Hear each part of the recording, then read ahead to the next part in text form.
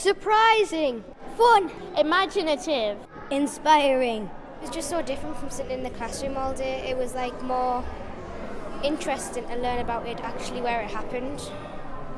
It's transformed the way we think about learning, and we've really made a big effort to kind of throw it open to the children far more rather than being very prescriptive and directed even at school. And I really think that by opening it up to the children, you just you get so much more back than we would have ever expected, really. Yeah. Dare to Inspire is an innovative partnership project for schools, facilitated by Durham Local Authority, the Science Learning Centre Durham, and the North East Regional Museums Hub. The inspiration behind the project was to embed creative learning outside the classroom as an integral part of a well-planned curriculum. It aimed to exploit the potential of venues such as museums and science learning centres and demonstrate the powerful impact on children's learning and development, on their attainment, but equally their enjoyment, engagement and motivation. Myself, first of all, I went straight to that, looked up the number and found that it was Egyptian from 70 to 170 AD, which I thought was amazing, that it's still so beautiful and you can see exactly, you can see the face. Curriculum redesign is at the heart of Dare to Inspire, using spaces and places out of school as learning zones for pupils, and using that as a basic principle for cross-curricular development in school. Dare to Inspire began by putting teachers in the position of the learner. Staff undertook an initial CPD session at the Great North Museum Hancock in Newcastle. Teachers were invited to explore their own creativity.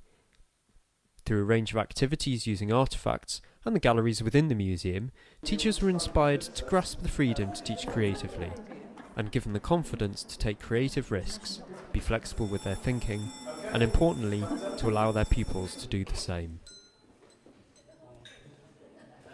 Teachers explored objects in a multisensory way, asking questions and challenging their own preconceptions, forming new interpretations and opening up new avenues of teaching possibilities. Because it's so fast and you only get a chance to feel a little part of it, they get a different picture in their head as well, they create. The old raggy mat into a flying carpet, and it took us off to worlds anew. Gets refilled and refilled and refilled, and then when this happens, that's the end of the night. With a trip to somewhere like the Great North Museum or equivalent, it just gets the children so fired up and so tuned into that topic or that project that they then keen to run with any of the work that you want to do with them. And to be honest, as a teacher, it's a more exciting way of delivering a session to children rather than trying to compartmentalise everything into a geography and a history and an art and a design technology and a science. Just the idea of doing a project on whatever it may be on. And it's surprising how the children are more in tune. It does really enthuse the children. They also developed skills for creative responses. This process encourages participants, adults and children, to express individual responses to an environment or venue outside the classroom. Individual responses are taken forward into group work and extension activities in a free-flowing, participant-led direction. They initially explored the museum environment independently with the aid of a sketchbook. They focus in on a select number of things that grab their attention and note down why they are drawn to them. This could be an object, part of an object such as a pattern or texture, or part of the building itself. It's a completely personal choice. Each individual will approach this differently depending on their own interests and learning styles. They can do sketches, writing, mind maps, and so on. Once this has taken place, the group is gathered back together and divided into smaller groups. Participants take it in turn to feedback their thoughts, sketches and inspiration. We didn't want to try and make it too scientific. We wanted to keep it a little bit random because we thought that the idea of keeping it a little bit more random and creative would just make that a little bit more intriguing. So we didn't want But actually the creative activity in terms of just experiencing the museum, the lighting, kind of the shapes, and responding to that in any which way that suited you was really fascinating, and I can see how that would roll out back in school. These smaller groups are then encouraged to find patterns, themes and links between their work. In this instance, they express this using craft materials to produce a group collage or sculpture. That would be the sort of thing that we would look at, is how you would take that into sort of a big project in school. Something that came to my mind was looking at sort of the coral bed, and straight away I thought of the patterns of being could be turned into fashion or jewellery or something, like taking it sort of that step further into that, and looking at things that, like the pillars that had the gods that didn't have any heads, sort of, I could think that the children would like to think, well, whose head would be on there, what would it look like, who would it be, what would they be doing. I think the sort of the questioning of that, questioning yourself, of looking at an object was really quite good, really good. I'm quite inspired by the idea of giving the children the freedom, but that is also quite scary, and I particularly enjoyed looking at the objects and getting to, adults and children to think of alternative descriptions of what those objects might be, and that was quite liberating, thinking what could it have been and what story could that have told in the past, or what does it tell now. 2 subsequent CPD sessions were delivered. One session examined science at coastal sites using the Blue Reef Aquarium at Tyne. Lots of big sharks and rays which can have live babies, but the small ones can't do that, so instead they lay an egg. Just like a chicken would lay an egg on the ground, some sharks lay... The second CPD session explored a humanities focus based at the Bowes Museum, Barnard Castle. Over the 3 training days, teachers were supported to use the skills learnt to develop this approach for their pupils. Creative response techniques were further developed using mixed media such as digital cameras, videos and laptops. Group responses were collated using laptops and software applications such as PowerPoint and Movie Maker. Schools across the region already make visits to museums on day trips and engage in training opportunities offered by the cultural sector. Where Dare to Inspire differs is that schools are encouraged to go back to that venue they visited the next day, then the next day after, and the day after that.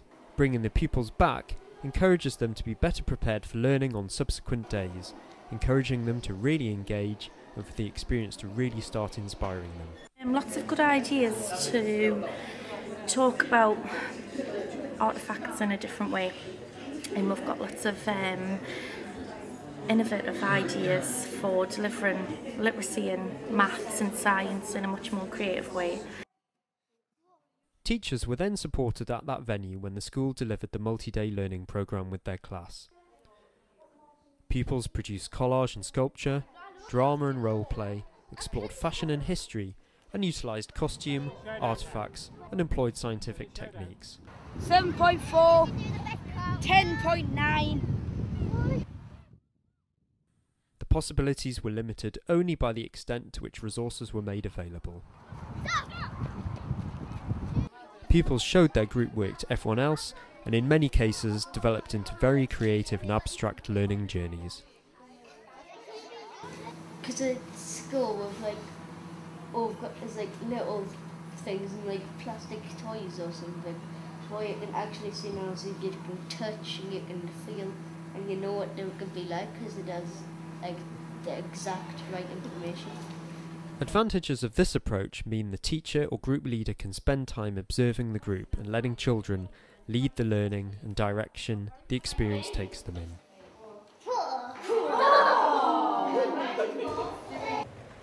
What she didn't know was that the sea dragon was out looking for food that day and was closing in on her. She turned around and thought it was a horrible sight. Fortunately, Perseus was overhead. She waved him in. They swooped down and started. The princess found Perseus and they got married. The end. Teachers have the freedom to embark on their own individual learning journey alongside the pupils, or just aid and facilitate the process and discussions. Looking for this? Drake the Magnificent! You've caught me at my crime, but you haven't caught my body yet. What do we do now? Chase him. You can't even catch up with me. He's getting away. I'm not frightened. It's given me confidence because the thought of school trips unnerves me. And we've done a whole school trip before where it was laid out exactly what we were going to do, and that was comfortable for me, but I hadn't thought about what I would do if I took my children out and it was me who was kind of leading them, whereas now I've got lots of ideas. And I know now the children can lead the way a little bit, and it's not just me feeding them. I'm more facilitating what's happening rather than leading what's happening. So. Work produced by the pupils, both as individuals and as part of a group, serves as a reminder of what inspired them during their visits, and they can continue to develop work around this afterwards. That meant that more underskirts were made. This style is completely different to that one, as this one goes out at the top and in at the middle. The extended visits help to identify individual interests that can be explored further and personally engages children in their visit. There are no rights and wrongs in what individuals produce, which takes the pressure of attaining certain standards off the participants. Whites and pinks were popular in this time period. Follow-up work in school has added to the overall impact of the extended visits. Because it kind of draws you in more, because it's more exciting, it's like a different atmosphere, so you're more interested in working sitting in the classroom all day. And learning about John Bowes is in his child, it's better than just sitting in a classroom and going off a whiteboard. Dare to Inspire has given teachers the space and time to develop strategies for taking creative risks both in and outside of the classroom, to experience and learn in a totally new way, to be creative and to think differently, and to look at spaces and places outside the classroom in a new light. And I really think that by opening it up to the children, you just you get so much more back than we would have ever expected, really. Yeah. But certainly the approach will definitely be rolled out, that kind of open-ended, creative, exploratory approach when visiting a venue will certainly be embedded, and also going on your trip at the beginning of a project rather than kind of as a treat at the end, that's definitely going to be changed back at school. Dare to Inspire is a move away from the traditional approach to visits outside of school, a step away from gallery worksheets, trails and led tours. It allows teachers and children to freely explore spaces and be guided by their own thoughts and interests. You're normally allowed to choose what you want to learn about and follow it. Not so much. Is that something you want to do more of? Yes. Yeah. What's the difference between doing that? Does it help with your learning? I think it excites you learning more, because when you're in the classroom you have to work and write, and when you're in a museum or somewhere else you can explore and draw things and do other things that you wouldn't get to do in the classroom. It makes it a lot more interesting, because in the classroom you always you stay there, whereas in a big place like this there's lots and lots of places to explore, and it's nice being able to choose what you do, because it makes it more exciting rather than having to do something. And also lots of people choose different things, so it's interesting to see what other people have chosen to do as well. It's exciting because it's a bit different. You never know what's on the next corner, and it's a bit more exciting than sitting in the classroom and doing as you're told, because you get to choose more, you've got more of your own opinion in it. I really like working in the museum because it's really fun and exciting with all the different rooms to look at, and you find out more about things, and you get to see the real object. It considers what children need, where their interests are, and where their interests will take them, to help them follow their inspiration and develop their creative thinking. It challenges their teachers to allow them that freedom as part of their learning and development. Absolutely. 5 days, 1 day, and I realise a 1 day trip for anything is just not enough, because the children miss so much. The most important thing on a 1 day trip is, when are we going to go to the shop, and when are we going to eat our packed lunch, and how long is it until we're there? But coming back and back and back every day, the children were just more and more inspired, and where they started the week, their learning just has gone supersonic. Because it makes you more interested, and then when you go back to school you want to do more. Dare to be creative. I don't want that anymore. But you said you wanted. No? Hush up. Take it away. Dare to think differently. If you're in school, they can see it, they can draw it, but you can't actually see it. Dare to come up with new ideas. Brilliant! Dare to inspire.